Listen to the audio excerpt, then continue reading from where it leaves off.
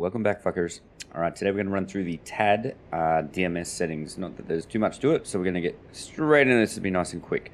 So we've got our tactical air display on our left MFD, and we've made it soy. We've got the green box around it, and we're going to go through the DMS controls right now. So let's quickly, again, so HOTAS DMS forward, aft, and right. That is the ones that do things on the TAD in the A-10C2 at the moment.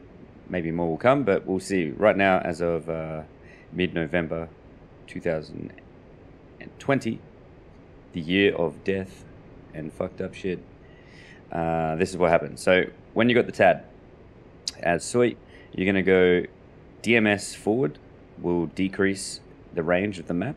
Okay, so we can zoom the map in, and DMS aft will make the map zoom out.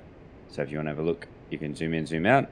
And the only other one is DMS right, which changes your center, so it makes the aircraft more center. You can see more forward of your aircraft, and you press DMS right again and you'll recenter.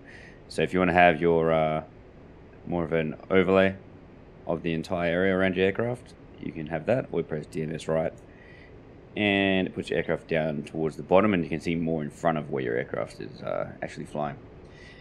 So that's it, boys. That is it. DMS is used on the TAD for zooming in and out the map and changing your center option. All right, that is all she wrote on the TAD. Nice and simple. Righto, I hope that helped. If it did, like the video. You guys know the dealio. You guys are legends.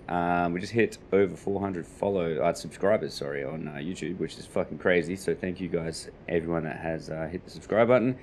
We're getting through this boring stuff. So this stuff's not very exciting. A10, yeah, cool, the fucking TAD. But we're going to get through it all, and then once we get to the weapon systems, then the fun shit's going to begin. But I want to like cover every single base of the A10 for those that want to know what shit does what. That's the plan, anyways.